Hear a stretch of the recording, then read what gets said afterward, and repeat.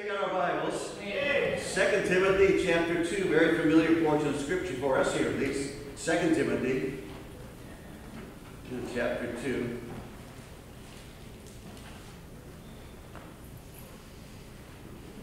Second Timothy chapter 2. And let's see. Let's begin reading in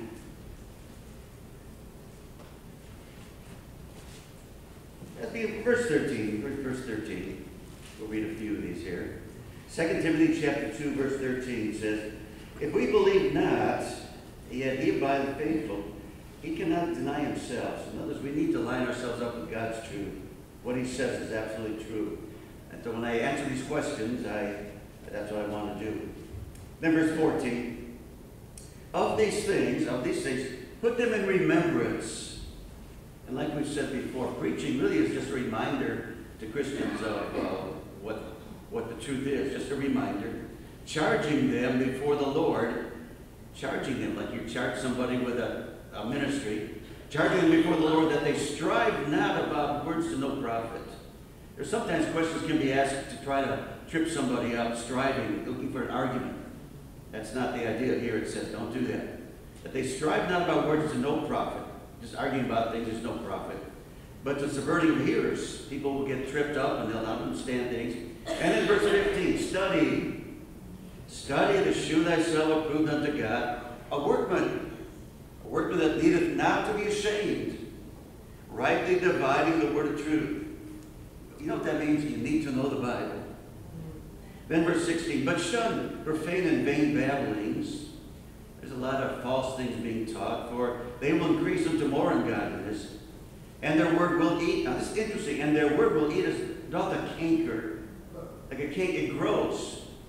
So when people teaching the wrong things, or bring up the wrong kind of or false things, talking about their word will eat as doth a canker. It grows. So lies do not stay stagnant. They do not stay in one place. They grow. Of whom is Hymenaeus and Philetus, who concerning the truth have erred. So we named two men here that were going the wrong way, have erred, have gone off with the wrong doctrine, teaching wrong doctrine, false doctrine, who concerning the truth have erred, saying that the resurrection is past already, and overthrow the faith of some. It's caused some people to stumble in their faith. Nevertheless, the foundation of God standeth sure, having this seal, the Lord knoweth them that are his. And let every one that nameth the name of Christ depart from iniquity. Turn from those sins, Christian. Depart from iniquity. But in the great house there are not only vessels of gold and silver, but also wood of earth, and some to honor, some to dishonor. If a man therefore purge himself from these, he shall be a vessel unto honor, sanctified and meet for the master's use. That's why we want to be right with God. That's why we want to get our lives right, so we can be used of the Lord. He'll direct us, protect us, correct us, encourage us. Use us. Use us, Lord. Heavenly Father, bless tonight. Help me as I answer these questions. A lot of different questions, good questions. But Lord, help me to explain them clearly. Help me to give good answers, Bible answers, of course, Lord, according to your word. But just help me tonight. There's a lot of questions, Lord, I'm going to go through here. So help me to make it clear, each and every one. Each and every one. Help me tonight. In Jesus' name I pray and ask it. Amen. Amen. All right. I want to do something here real quick. I had a couple last minute ones come in. I want to kind of get them in a certain order here. Okay. These top four came in tonight, and some were just handed to me less than 5 minutes ago. Now this one was tonight, not one of the 5-minute questions. The King James Version was, or is, inspired and was completed in 1611. Does this mean that it is possible for an inspired translation to be made in the future, here's the key, in a different language? In a different language, say Spanish. It's kind of interesting Spanish was mentioned. It was about 5-10 years ago, maybe a little bit longer. There was a big, dispute over some Spanish translation that was not using the right manuscripts. But anyways, in other words, can the Bible, God's Word, be inspired in a different language, is what it's saying. Also, another language, King James Version, can't be translated back because of archaic words. So it's only the English language KJV inspired. No, as long as you use the right manuscripts. That's the key. You have to use the right manuscripts. The manuscript that was used in the Old Testament for the King James, and the manuscript that was used for the New Testament. So if you want to make a Spanish translation, you don't use the King James Bible to do that. You use the manuscripts that were used for the King James Bible, and that any other Bible in other language needs to use the same manuscripts. That's the key. The manuscripts there is the key. Also, if God is going to bless a translation into another language, and by the way, He can and He does. In the book of Acts, there are 15 different languages. They heard the Word of God in their language, 15 different ones. And it was the Word of God, And they're in the book of Acts on the day of Pentecost. But anyway, it has to be the right manuscripts. And God in back of it, too. You can tell if God's in back of it or if He isn't. Number 2, another question. Why do Christians think they have to work for their salvation? It's not a free gift. Ephesians 2:8-9. For by grace are saved through faith, not of works, lest any man should boast. But if they're a Christian, they should understand that. If you're not working for salvation. If they're really a Christian, they're born again, and they know that Jesus Christ is their Lord and Savior. They've surrendered, they bowed the knee, they've been born again. And if they've been born again, there's a difference in that person's life. Yeah. How can the Holy Spirit of God come into someone's life and there not be a difference? Yeah. There's going to be a difference. There's going to be a difference when they're born again. So why do Christians think, the ones that think this are ones that really aren't Christians then? They think they have to work for their salvation. They're not really Christians. They need to understand it is a gift given to those who believe in the Lord Jesus Christ. So yeah, that's a good question, real basic question, but one we need to explain to people, don't we? We need to explain that to them clearly. Next question. This is one of those 5-minute questions. Can a single person, Christian, marry a divorced person? Now this is, when you get into the area of divorce, you get into the area that is there's so many thoughts on, so many, well, they even disagreed on it.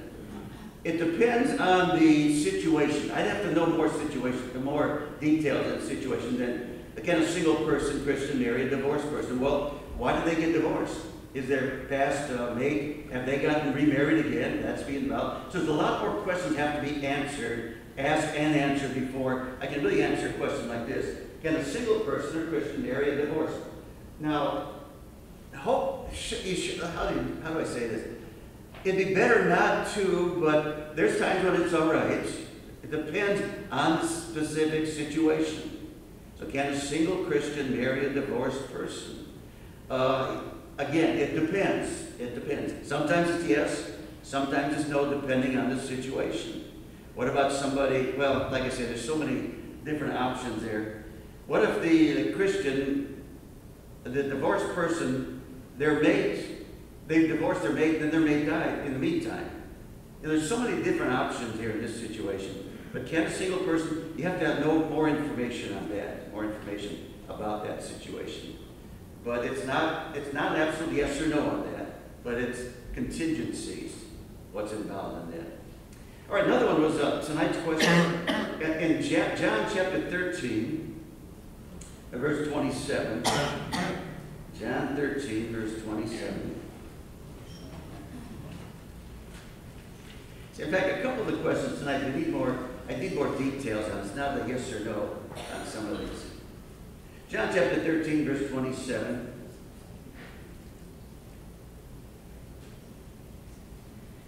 Here's the question. When the Lord said, "That thou doest, do quickly," was he talking to Judas, or was he saying it to Satan? Because Satan had really prompted and even indwelt Judas to say these things. So John chapter 13, verse 27. And after the supper, Satan entered into him, meaning Judas. Then said Jesus unto him, "That thou doest, do quickly." Now I would say he was saying this to Judas, because in verse 27 there again, let's look at verse 27 a little slower here. And after the supper, that's a part of the food, Satan entered into him.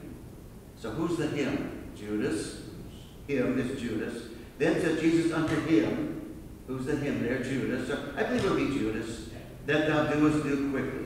That thou doest, do quickly. So he's talking to Judas there. Judas, I know what you're going to do. I do it quickly. That's what the Lord said there. that thou doest, do quickly. So I think that him, because it's defined in the first part of verse 27, him is being Judas. Then said Jesus unto him, meaning Judas also then. I think that would be the thing. But yet, Satan wasn't back to that. How in the world can Satan enter somebody? Well, I think in the Bible it talks about someone's going to be indwelt by, who's that? The Antichrist. Satan incarnate. Jesus Christ is God incarnate. The Antichrist will be Satan incarnate. Satan will possess a man in that way. It's possible now for devils to possess a man too, isn't it? They can get into that horrible situation. Okay, next question. Is it wrong for a woman to rebuke a preacher for wrong doctrine, using a verse to back up his wrongdoing?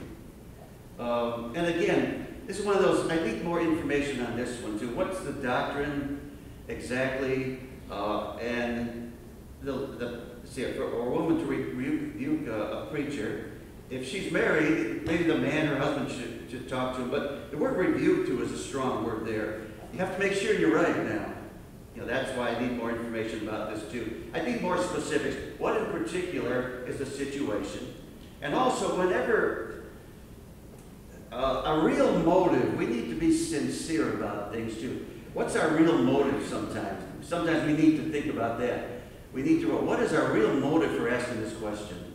People are going to ask questions because they're trying to get at somebody.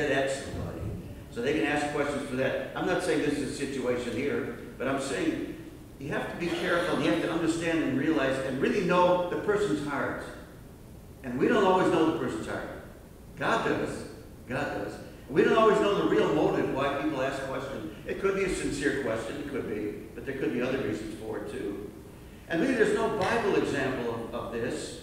Paul himself, of course, he confronted Peter, and Paul had his problems with the Judaizers, the ones that criticized him and they attacked him. So he defended himself and backed them up about their wrong doctrine. And of course, much in the Bible, New Testament, in Paul's writings, is to correct wrong doctrine.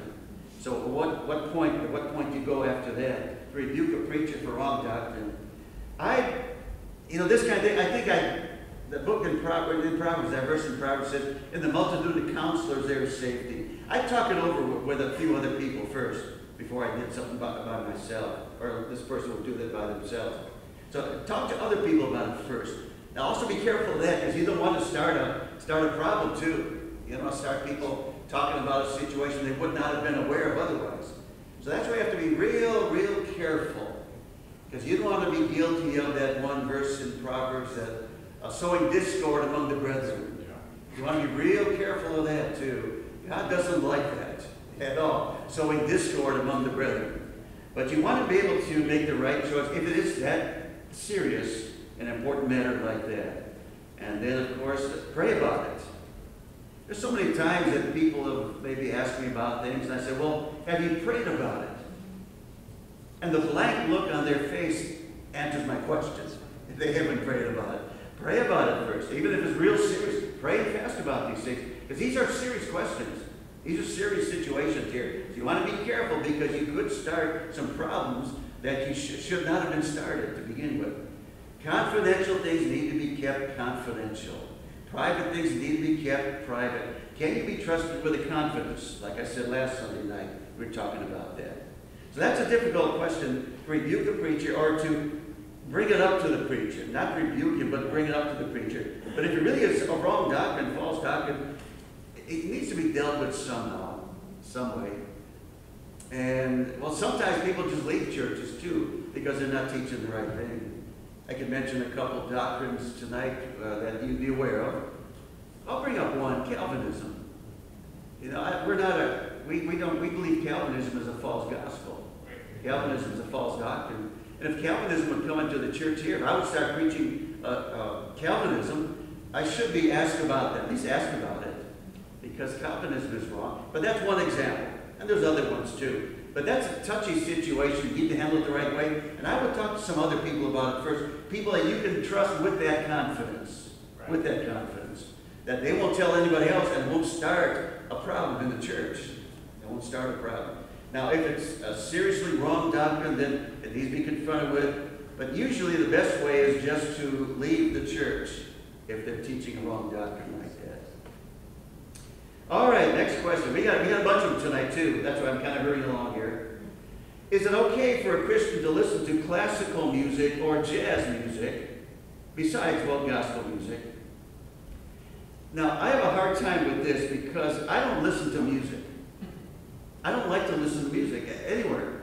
At church, I like singing the songs. I like singing songs in church. But I don't listen to any kind of music outside there. So for me, it's a little bit difficult for me to answer this. Classical music, to me, is all right, but the only classical music I like is the William Tell Overture. Or something, the Lone Ranger theme song. That's the William Tell Overture. That's the only classical piece of music I like. I don't like listening to that. It's boring. Some of it's pretty. Some of it is, yeah. Jazz, I don't understand jazz. It's confusion. It has no, like, 3 beats per measure, 4 beats per measure. It's confusion. 1 Corinthians chapter 14 talks about confusion. Don't have confusion in the church. It's not, there's no, you can't hum the melody of jazz songs. Right. Maybe that's the way to test it. Can you hum the melody of the jazz song? Is there a melody? There's not even a melody to it. The only jazz song I like, a little bit, I don't listen to it, years ago, is Dave Brubeck's Take 5. Some of you know that one, Dave Brubeck. That's the only jazz song I ever heard that I like a little bit, at least a little bit. Has a little bit of tune to it. I just kind of like that one. That's the only one, Jazz is confused music. There's no tune to it. There's no steady beat, 3 beats per measure, 4 beats per measure. It even comes up to be like 5 beats per measure, which is a strange thing. It's not a natural beat, not a natural rhythm to it. So I personally get into that real good. But I don't think jazz is helpful. I don't think it's restful. I think it causes people to be nervous. Because there's really, it doesn't start, it doesn't end, there's no general beat to it, no right kind of beat to it. It's just different things. So like I said, I'm a hard one to ask because I don't listen to any kind of music during the week at all. I go into Office Max and they have music through speakers. I wish somebody would invent some kind of earmuffs or something.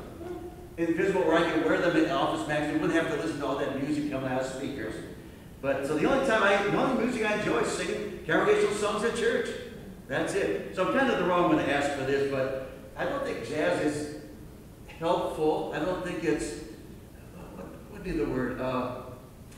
Anyways, I don't think jazz is good because it's confusing music. It's not basic 3, 4 beats per measure and so forth. It's kind of confusing. It confuses things. All right, like singing in church. Oh, here's another thing, too, to consider with this kind of music, maybe classical or jazz. How important is it? Could you give it up if you really felt convicted about it? Could you stop listening to it? Or are you addicted to it? Has it reached a place in your life where you have to listen to that music? You have to have it on all the time or much of the time. Consider that. Does it have a control over you? Anything that has control over you, beware of that. Don't let that happen. All right, next question here. You've preached on psychology in the past. Would you consider revisiting that topic for our church, seeing as biblical counseling is sweeping through churches today? It is sweeping through churches, not our churches. Years ago, it was a number of years ago, I really read a lot of books on that. I found it was so interesting. They had, of course, James Dobson was on, so-called Christian counselor. What was the 2 men? They had a radio program, too. They were real popular for a while. I can't think of their name. But I started listening to those programs, and I started thinking, they never talk about salvation. They never talk about, really, Jesus Christ as being your Lord and Savior. They never talk about that. And so I read a lot of books on it. I wrote my own track. I looked in the track rack. It's out about get more tracks in the track rack of a track I wrote years ago, comparing Bible counseling versus worldly psychology. I wrote a long track on that. I think a good track, too. I think a helpful track. So deal with that. Get one of those. I'll have them here for next Sunday. They'll be in the track rack. But biblical counseling, one One time, years ago, there was some couple coming to our church, and they were having some problems. They started going to a Christian counselor. So I wanted to get to know him, meet him, a nice guy and everything. But yeah, he just didn't have it right biblically. Just didn't have it right biblically. So be careful of this biblical counseling is called. Make sure, you know, the Bible here, Jesus Christ is called Wonderful. What's the word after that he's called? Counselor. Who is the counselor? Jesus Christ. This is his book right here. That's all we need. You can make your life right through the Bible, the Word of God. Read the Word of God. Apply it where you need to. Apply it in the right way. Be careful. You go to those counselors, they don't use the King James Bible, do they? They just talk about the love of God. They talk about other things. Well, I'll give you, get a copy of my tract there. I think that'll help you. Sarcasm. In 2024, is 2024 the year you finally let BBT have a drum set? And I think we all know the answer to that. And the answer is no. Yeah, OMDB, over my dead body. Yeah. That hasn't changed, by the way. In fact, I've added more things to that category, to that list. I've added more things to the OMDB also. But the psychology, be careful of that. Yeah, be careful of that. In the Bible, it says there's a false Jesus, there's a false spirit, and there's a false gospel too. Psychology is a false spirit. Psychology, for this reason, I'm talking about worldly psychology, or even so-called Christian psychology. It's a false spirit for this reason. It tries to give you the fruit of the Spirit without being born again first. It tries to give you the fruit of the Spirit. Love, joy, peace, long-suffering, gentleness, goodness, faith, meekness, temperance. It tries to give you all those things that are results of someone being born again, and the Holy Spirit of God. That's called what? The fruit of the Spirit in the Bible. Those are the same things that counselors try to give to people without being born again, without Jesus Christ. A big difference there. Important difference as to who you're getting the right attitude, the right things in your life. Love, joy, peace, that comes from the Holy Spirit of God. To have the Holy Spirit of God, you have to be born again. Born again. Then He dwells your body. He becomes inside of you in that way. All right, we're moving along pretty good here. The next one. What upsets God more, divorce or a drum in church? See, people just don't like drums. What's with you people? You don't like drums? Well, you can't, I don't think you can compare the two, but they do have something similar, divorce and drum. You know what that is? Both begin with the letter D. They're more divorce or a drum. Divorce again, divorce happens. God hates divorce, but divorce happens and He deals with it and forgives it too. So you have to have the right balance on that, as I said a little bit earlier. And a drum in our church, no, of course. Because that's just all rhythm. That's beat, that's the carnal beat. The melody and harmony, melody is good, harmony is good. But when the drums are there and they have that rock beat. Oh, by the way, what drums? Like timpani drum, is that what it's called? Timpani in an orchestra. That's okay, that's drums, but they're not predominant in the music. And a marching band, they have drums and they're pretty strong sometimes, but it gives a different feeling. It brings a different attitude to the person. It's not a sensual beat. It's a military beat, patriotic beat. That's okay. The orchestra is, plays the classical music or the music in the orchestra, and that's okay. But it's not. It doesn't emphasize the beat, and it's a different kind of rhythm. It's the rhythm that makes the difference.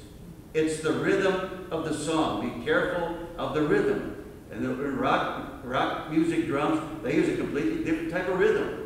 It's not the rhythm of the marching band. It's not the rhythm of a symphony orchestra. It's a different rhythm, and the rhythm makes it bad.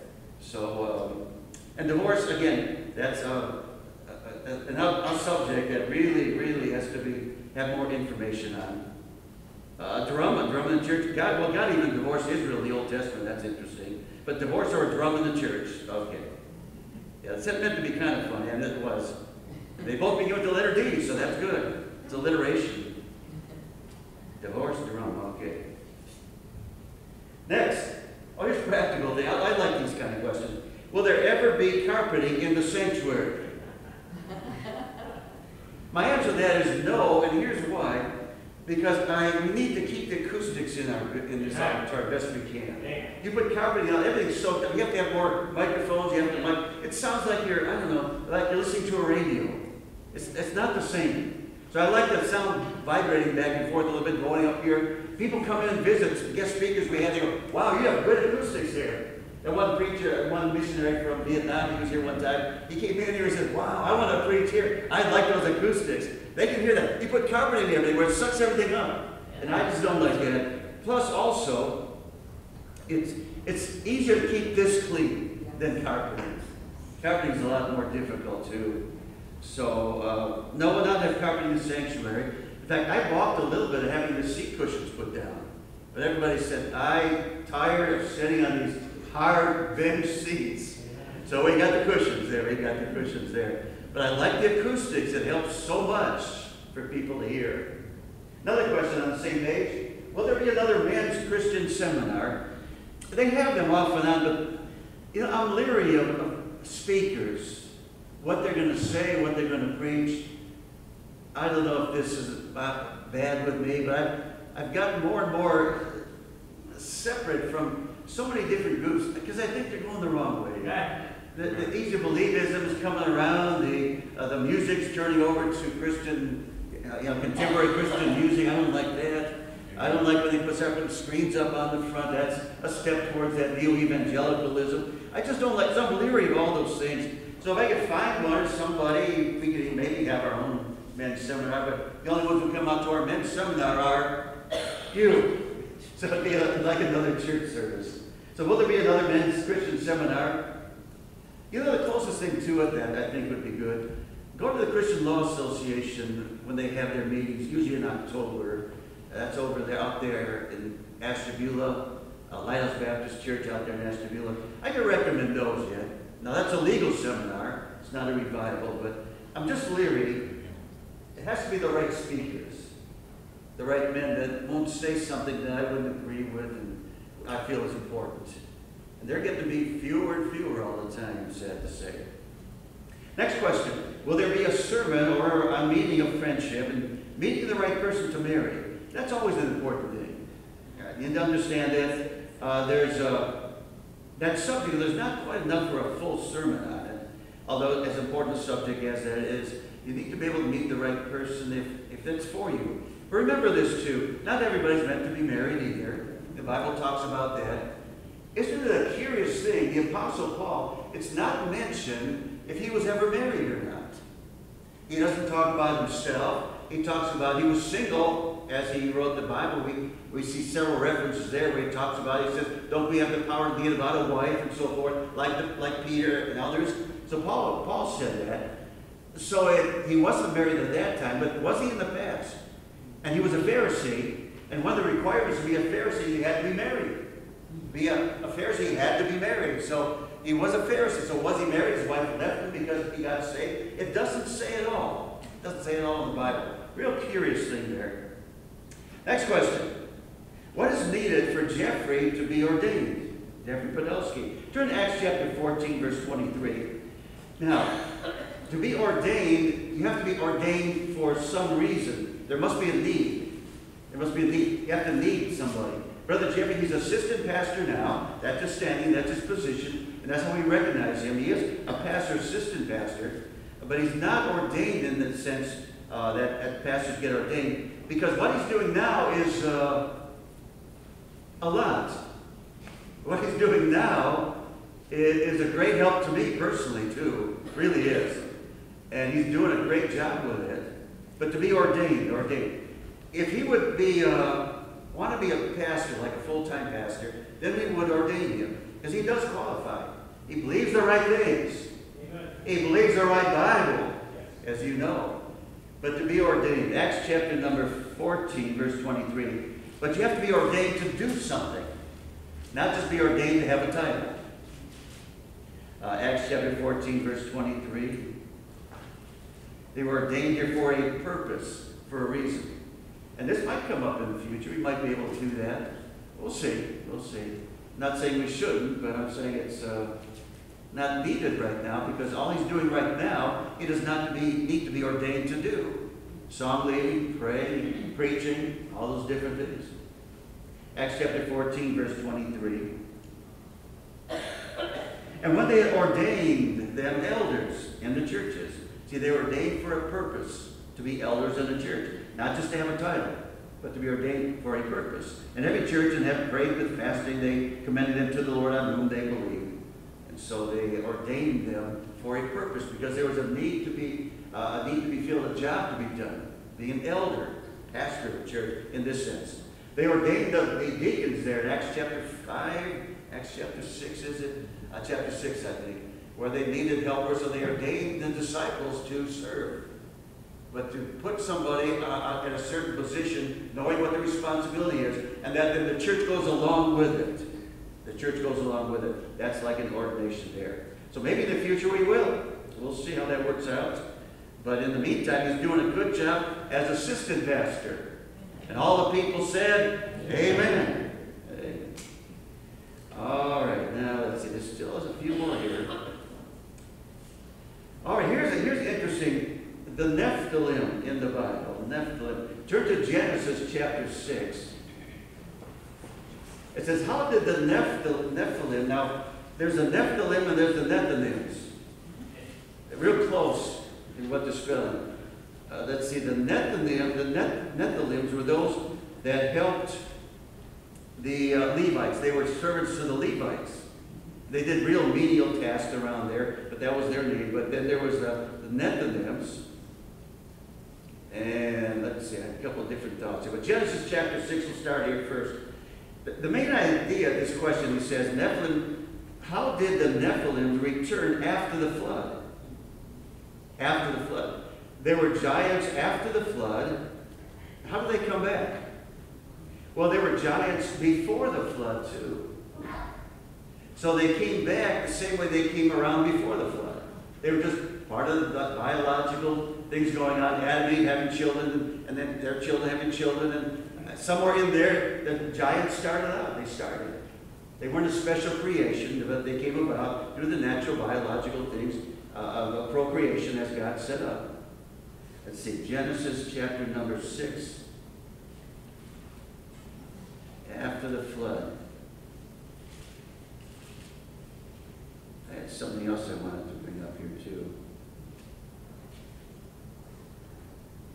Oh yeah, when there's questions about verses, certain things in the Bible, if you can find a verse that teaches very clearly, like you might say a definitive verse or definitive statement, something that makes something very clear.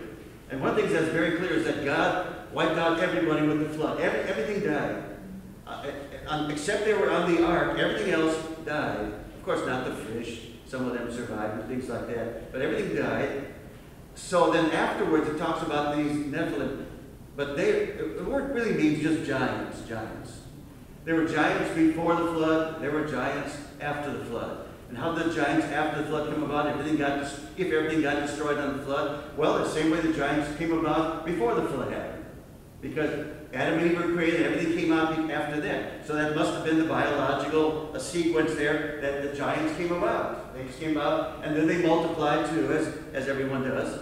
So it happened before the flood, after the flood, through Noah's 3 kids, through his 3 sons and their families, came up giants too. After a number of years went by, giants came about too. Same way. Genesis chapter 6, and beginning verse 4. Here we go. There were giants, and that word there, Nephilim, means giants. There were giants in the earth in those days, and also after that, when the sons of God came unto the daughters of men, they bare children to them. It seems like there was something wrong here, a bad sin taking place. Maybe not. That's debated too. And again, there's no important doctrine based on a spurious verse. Understand? There's no important doctrine based on a spurious verse. A spurious means one that there's question about, you wonder about, is not real clear. When God wants to make something clear, He makes it clear. We're clear about salvation. We're clear about who God is. There's no problems about that, understanding what it all means. God makes things very clear. If it's not clear, if it's vague a little bit, and you can't quite understand, that's all right. That's nothing important. Amen. It's not going to make a difference if you go to heaven or hell. It's not a heaven or hell issue. Yes. And there's some verses like that to make people kind of test them out. Will you believe God even when you don't understand everything about the Bible, every little thing in the Bible? Look what happened to Job. He didn't know what was going on. But how did he do? Well, he did question things. He did wonder about things. But for the most part, he did pretty good. In fact, I think Job did a whole lot better than I would have done in those kind of situations. So don't base a major doctrine on some spurious, vague verse like this one is. But again, Genesis chapter 6. Stop talking and start reading, Pastor. Okay. There were giants in the earth in those days, and also after that, when the Son of Man came unto the daughters of men, and they bare children to them. Yeah, the same became mighty men, which are of old, men of renown, powerful men, strange thing. And God saw that the wickedness of man. Now this is connected with verse 4. And God saw that the wickedness of men was great in the earth, and that every imagination of the thoughts of his heart was only evil continually. As the years went by, not one good thought in all these people that lived. Not one good thought. That's how bad they were. And then it says in verse 6, and repented the Lord that he had made man on earth, and it grieved him at his heart. God was grieved. Imagine that. God has emotions, doesn't he? It grieved him at his heart. And the Lord said, I will destroy man, whom I have created from the face of the earth, both man and beast, and the creeping thing, and the fowls of the air, for it repenteth me that I have made them. So God says he will destroy everything. Verse 7 can be believed. He's going to destroy everything. There were giants, or these Nephilim before the flood, and they became after the flood. Why? The same way they got there before the flood, through the natural procreation of Adam and Eve and their children, their children. All right, there were giants after the flood. How did they come back? Remember, there's the giants before the flood, and there's the giants after the flood, and then there's the New York Giants, too. All right, question number 2. What do all the flags stand for behind the pulpit? I'm not really sure. I know a couple of them, but they do have, they're marked, if you look at them along the side where the pole is, you can see the different countries there. Of course, they're different countries, ones that we have missionaries in. And so I always like that. And people notice that too. But I'm really not sure. If you want to look at them afterwards, you're welcome to come up and look at them if you're not sure what some of the flags are. Number 3, another question here. Why did David choose 5 stones instead of just 1? He was just going to face Goliath. It's only speculation. I've always heard speculation why he chose 5 stones. And one of the ones that makes the most sense and seems logical is because Goliath had 5 brothers. So he was ready to take them all out. Not just Goliath, but the 5 other brothers too. That's the only explanation I've heard over the years. It doesn't really say in the Bible. I'm always curious about numbers too. Number 5, what does number 5 represent in the Bible? Grace. Salvation, grace, yeah. Grace, salvation. 5 stones. Did that have anything to do with salvation? I don't know. But they say, like I say, what I've heard from many pastors means that Goliath had 5 brothers, so David was ready to take them all on. Take them all on one day. So that's the best I can come up with for that one. So why 5 stones instead of just 1? Next question. Why didn't I hear anyone praying for Israel? During prayer and service, should we not always pray for Israel? Yeah, we should. We should. We could add that to our prayer times, to that. Pray for Israel. I think we need to. I think people know what our stand is on Israel, too. We're for Israel. Amen. We are for Israel. And that's one of the issues I'll divide somebody on, because we've had people in our church here that years ago that didn't like Israel. They thought Jewish people shouldn't be prayed for. They're critical of Jewish people in Israel in particular, too. I couldn't believe it. They seemed like real good Christians, too. I thought they really believed they were saved. I think they were. They passed away already. But I think about that. Why they wouldn't like Israel? I don't know. The Bible couldn't be clearer, I don't think. Paul talked about Israel. We need to pray for Israel. We need to pray for them personally in the church, too. We can start doing that, yes. But there's also that word, real guilt-ridden word, more. You should pray, we should be praying more. That word more is so guilt-ridden. There's no end to that, too. But we do need to pray for Israel, absolutely. Because we are for Israel. 100%. Another question. Oh, yeah, this is a real good one. I like this one. How do you try to explain God to a toddler? Isn't that good? How do you explain God to a toddler? You know how you do that? Do it the best you can. Yeah. Explain that there is a God. This God is invisible. He's all powerful. He's the creator. You can talk to little kids. They can pick up on things. They're smarter than we think they are. They really are. Do the best you can. But here's another good way to teach a toddler. By example. Yeah. Amen. By example. Example's the best teacher. Come out to church. Be faithful. Come out to church. Those toddlers, those young people, they'll see that. They'll see you coming out to church faithfully. And it registers that this is important to them. They believe this. As they get older and hear more and more all the time, they'll say, well, this is what my parents believe, or whoever it is that's setting the right kind of example, church attendance, reading the Bible at home. See, my parents, or whoever it was, this is important. They believe this. That's one of the best ways you can teach us, by example. And then, of course, just by teaching, try to explain it best you can to a toddler. All right, a couple more questions here. Hebrews chapter 6, verse 4 to 6. This is always an interesting one. Hebrews chapter 6, verse 4 to 6, talking about, well, I'll just tell you this quickly because our time is starting to get away here. Hebrews chapter 6, verse 4 to 6 is talking about, Paul is talking about somebody, if you could lose your salvation, could you get it back again? Hebrews chapter 6, beginning in verse 4. For it is impossible for those who were once enlightened. Now, doesn't mean they're saved. Enlightened. They were enlightened. They heard things. They went to Bible Baptist Temple. They heard the Bible taught. But they were enlightened, but they hadn't accepted it. They enlightened and have tasted. They haven't swallowed it. They just tasted of the heavenly gift. They didn't have the whole thing.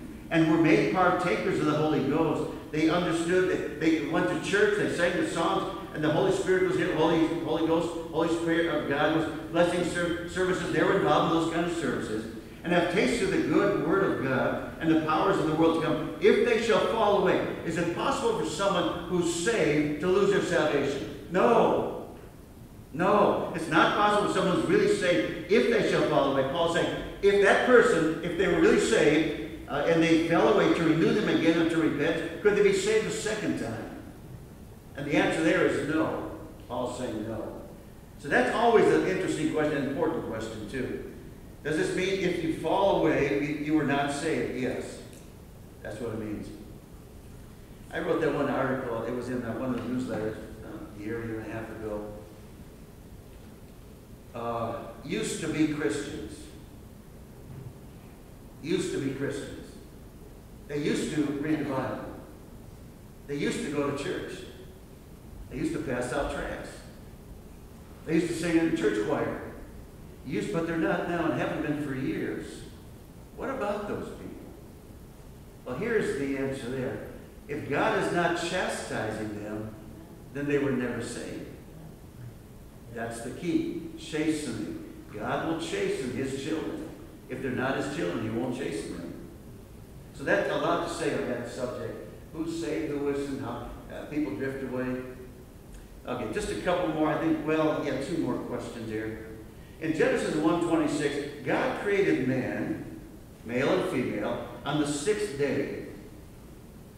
God created Adam's wife, Eve. Is it possible that God created men and women other than just Adam and Eve? Did God create other humans, people, other than just Adam and Eve? My answer to that, very clear answer, it's just one word. And the one word has two letters in it. Can you guess what that, it begins with the letter N. Can you guess what that word is? No, no. If there was another creation or more people, even maybe before Adam and Eve, there would be evidences of it. There would be archaeological evidences of it, if there were. And you can't find that in the Bible anywhere. If it's not in the Bible, not in the Word of God, then you don't believe fictitious things too. But this is a curious question. You know why? Because it's coming up. People bring up these kind of questions. And we need to have a good Bible answer for that. And conspicuous by its absence. Isn't that a good way to say it? Conspicuous by its absence. It's not in the Bible. That says something too. When it's in the Bible, that says something. When it's not in the Bible, that says something too. Perhaps only Adam and Eve were placed in the Garden of Eden, but there were other men and women on the earth. No. There are the evidences of that, and the Bible would talk about that too and bring it up also. But that subject is coming up more often all the time because people are getting into unbelief. We found, actually Carol found something on the computer about a fable about two people, and their story paralleled Adam and Eve, but it's, was it Hindu or Buddhism? I forget, one of those two. Psychology Today. Oh, it was in Psychology Today. If you want to read that, but similar, but it's a fable, but how similar to Adam and Eve's story here too, about those things. All right, there's a lot of questions there. Maybe some of them I didn't answer quite as well as I would like to, or maybe you still have some questions about them. Please talk to me about that. Be glad to do that. But my question is, we made it. I still want to have a time of invitation too. So let's stand up if you would. Carol will go to the piano and ready to play for the invitation time. Yeah, Heavenly Father, I pray you'll bless now this invitation time too. Lord, it just was a good night. Good questions tonight. Intriguing, thought-provoking. Thank you for that. And biblical. And I pray maybe we've helped in some areas and straightened some things out. I pray we'll be able to maybe deal with people more if there's still more questions. And there usually is. I pray that you'll bless now as we have a kind of invitation. Maybe something came up tonight that people want to pray about. Want to pray about for themselves or somebody else. Or maybe someone wants to be saved tonight because they know they will need to believe in the Lord Jesus Christ. So bless now this invitation time as we sing and we have offered the time that people come forward and pray about things. In Jesus' name, we pray and ask it now.